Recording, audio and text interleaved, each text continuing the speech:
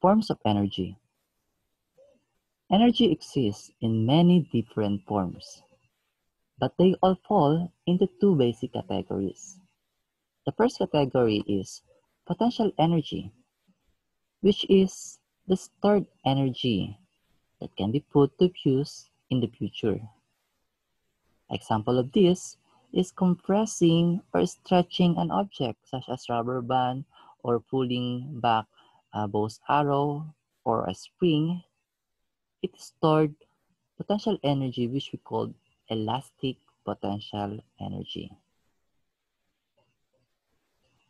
Another form of potential energy that due to the height or elevation of an object is what we call gravitational potential energy, which has a formula of potential energy equals to mass times acceleration due to gravity times height or altitude or elevation.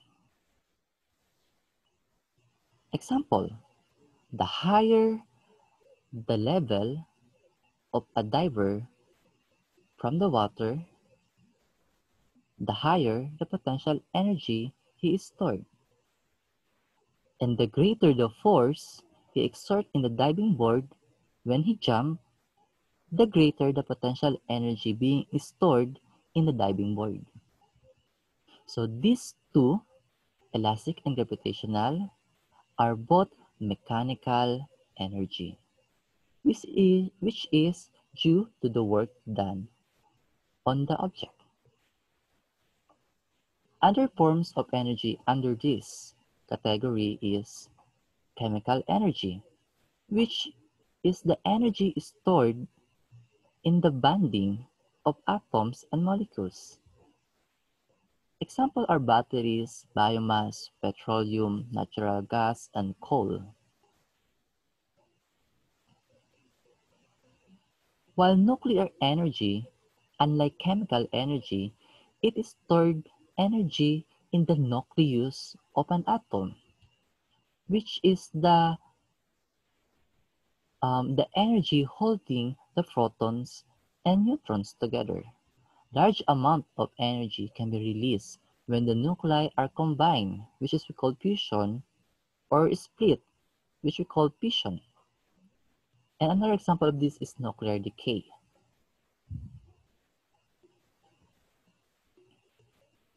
The second category is kinetic energy, which is due to the motion of waves, electrons, atoms, molecules, substance, and or an object. We can compute kinetic energy with this formula, equal to 1/2 times mass times velocity squared. So meaning, the larger the mass, the greater the kinetic energy, or the slower the motion of an object, the lower the kinetic energy. Under this, we have five forms of energy. The first one is radiant energy, which is also called electromagnetic energy that travels in transverse waves. It includes visible lights or the radio wave, X-rays, gamma rays, and radio waves. Light is one type of radiant energy. Second, we have thermal energy or heat. It is the energy that comes from the movement of atoms and molecules in a substance. Heat increases when these particles move faster. So jet thermal energy is a thermal energy in the earth. Third one, we have electrical energy, which is delivered by tiny charged particles called electrons, typically moving through a wire. Lightning is an example of electrical energy in nature. Other forms of energy are also converted to electrical energy. For example, power plants convert chemical energy stored in fuels like coal into electricity through various changes in its form. Then we have sound energy, which is produced when an object is made to vibrate. Sound energy travels out of waves in all directions Sound needs a medium to travel through, such as air, water, wood, or even metal. Examples of sound energy are voices, whistles, horns, and musical instruments. And lastly, we have mechanical energy, which is the energy a substance or system has because of its motion, like machines. So example are rolling bicycles, moving gears, and running cars. And take note of this,